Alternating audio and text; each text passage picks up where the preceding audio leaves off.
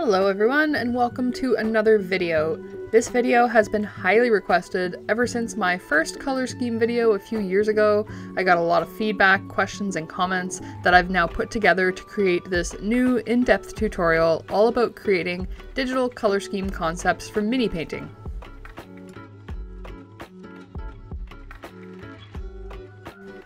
One of the questions I'm often asked is, why even take the time to make a color scheme? Why not just go straight to painting?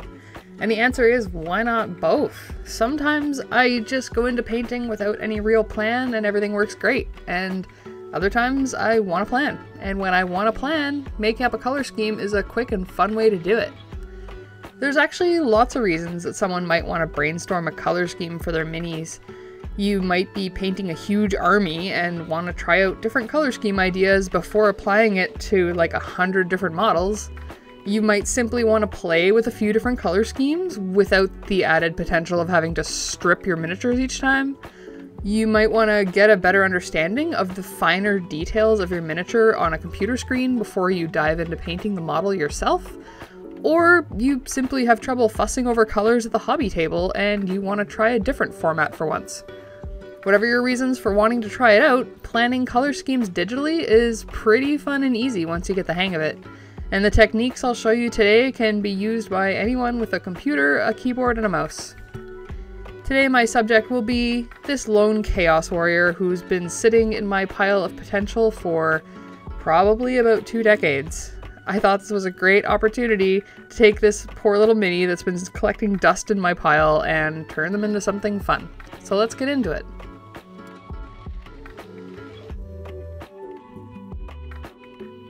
So to make a color scheme for your minis, you'll first need some form of art software, and I'm not talking about MS Paint or PowerPoint. There's a bunch of fantastic free art software options out there, and I actually go through a few in another video that I'll link in the description below. Today I'll be using FIREALPACA, which I recommend to follow along with the tutorial, and is also linked in the description below. I'm not affiliated with them, I just find it one of the easiest programs to use for complete beginners compared to most others. All of the instructions I give will be applicable to FIREALPACA, but many of the settings I talk about are found in similar places across all the other free software. If you're a digital artist, any paid software like Photoshop, Clip Studio Paint, or Procreate are going to work fantastic as well. And if you're lucky enough to have a drawing tablet with a pen, then you have an advantage because you can get even finer details out of this process. Typically, I use a tablet and Clip Studio Paint or Procreate to develop my miniature color schemes because I am a digital artist.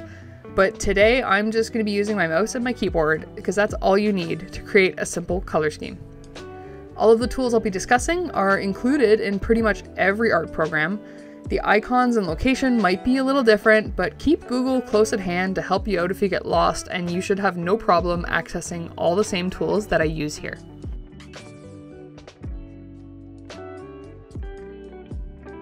Once you have your art software of choice downloaded and installed, you're going to need an image of your miniature, unpainted.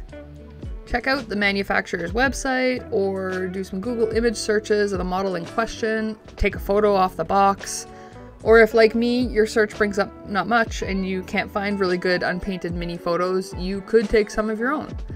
Try to take the photos on a neutral background that differs in shade from the mini itself so that the mini stands out. If you can't find or create photos of the unpainted minis, a nice clear photo of painted minis will suffice, although you'll have to deal with some dark and light values present in the photo that will probably influence your color scheme. Some folks like to use the front and back views of a mini, but I typically only do up a front view unless there's some sort of prominent detail on the back, like for example when I concepted this Swamp Kala Shaman for my Halloween video. At this point, I also need to mention, obviously, if you're borrowing artwork or model photos online that don't belong to you, you should only be using them for personal color scheme purposes. Don't share them publicly without expressly crediting the artists who created the model.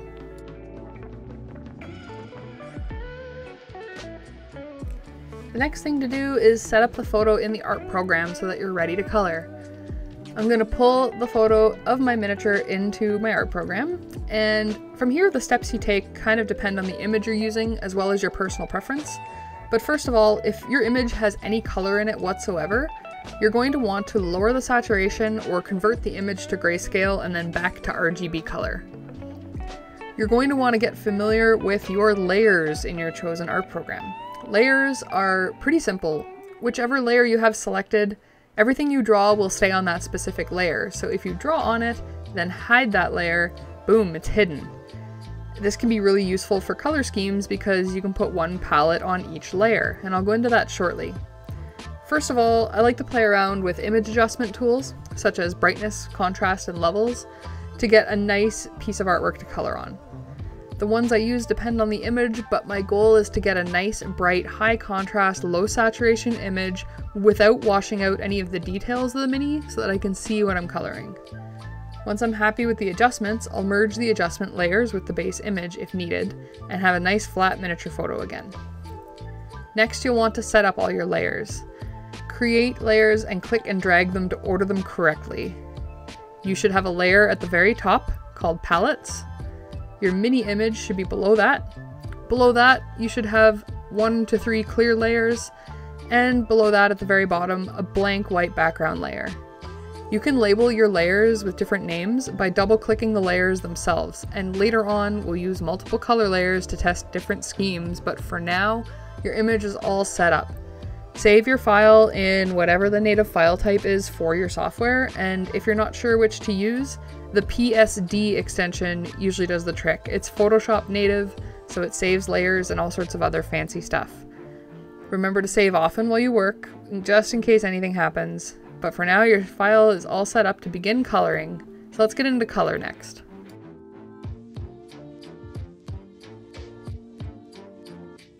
So it's time to take a second to collect a few images to use as color reference for your miniature color schemes.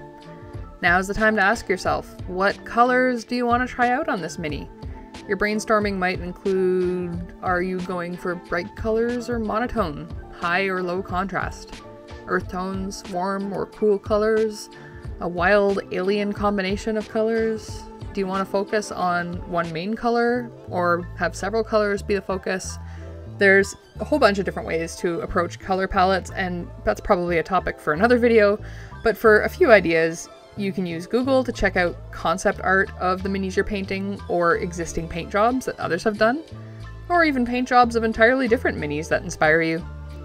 Another good technique, and the one I'm going to be using today, is to search for color palettes online using websites like Cooler, Colors.io, or others, and save the ones that appeal to you for your minis. I'll link a couple that I like to use in the description below. Again, I'm not affiliated, I just like looking up color palettes, it's fun.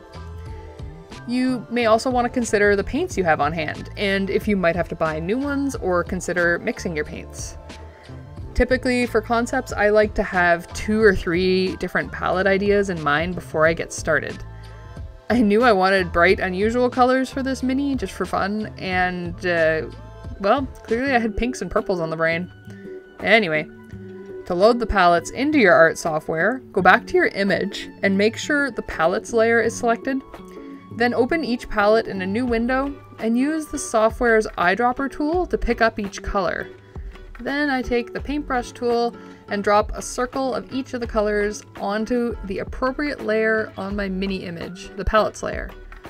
With the colors painted right on top of your image, you can then use the eyedropper tool to just pick up each color to paint with when you need it. It's really convenient. Alternately, if you're using some sort of like pre-painted scheme for minis, you're going to want to pick the colors in the color picker on your art software. And same deal, you can apply the color to the screen with the paintbrush on the palette layer so that you have it available to grab from. Alright, it's color time.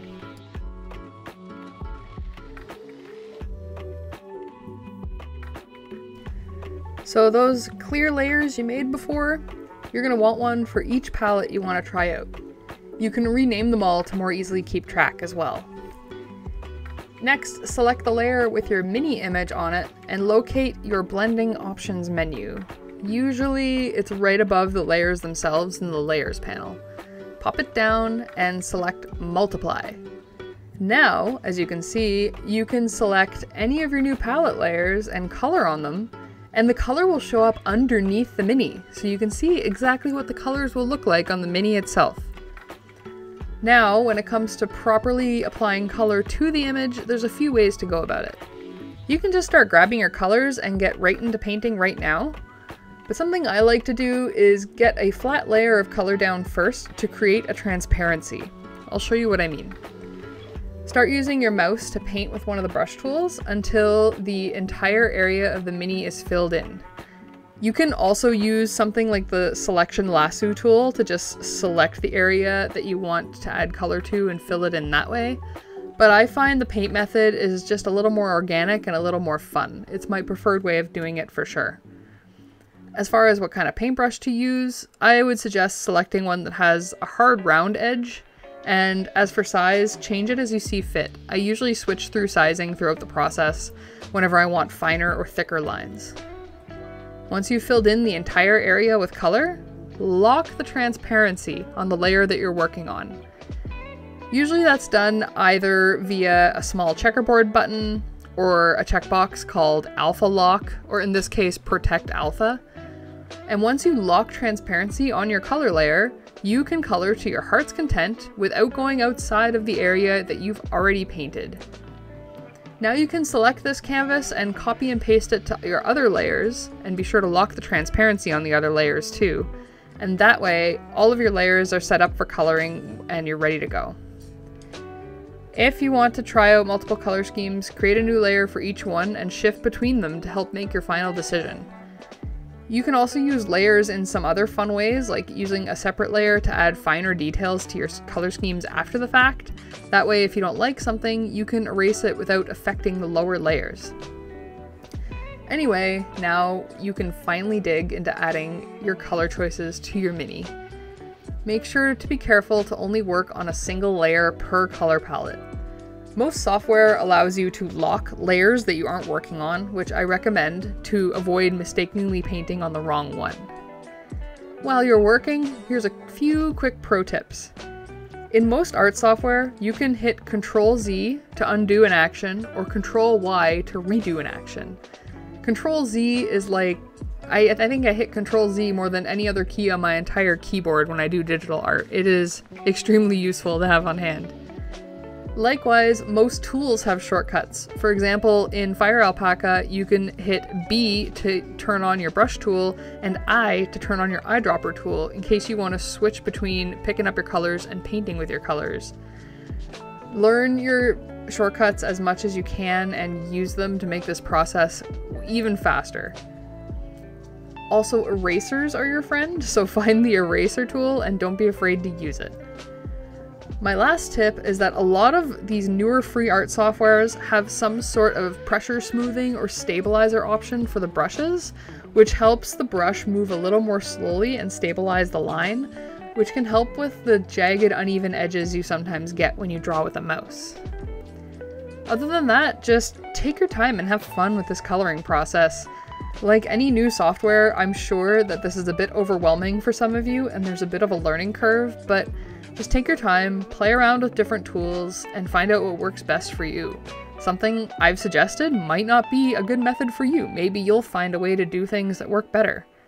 If you get stuck or think you might have done something wrong, refer to your software's help section or use Google. There's a wealth of information out there to help you out.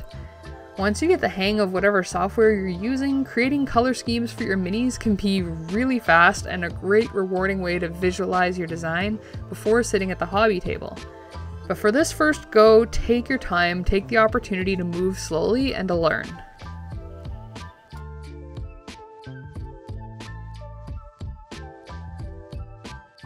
Soon you'll have your basic palettes all laid down, and now if you feel like it, you can keep going with adding some finer detail to the color scheme. You can add some more details to the face, or the embellishments, or even some shading and highlight values on separate layers if you're so inclined. I will often put in a bit more detail, simply because I like drawing and it's fun for me. But I didn't do so this time. It's absolutely unnecessary if you'd rather just save your work and get to painting. Your only goal here is to get to a point where you feel you'd be happy referencing it for painting. Once you're happy, you're ready to save and export. So make sure to save your file in its original format one more time. Then you can save as or export, and export to a web-friendly file like JPEG or PNG. Which one you choose doesn't matter too much.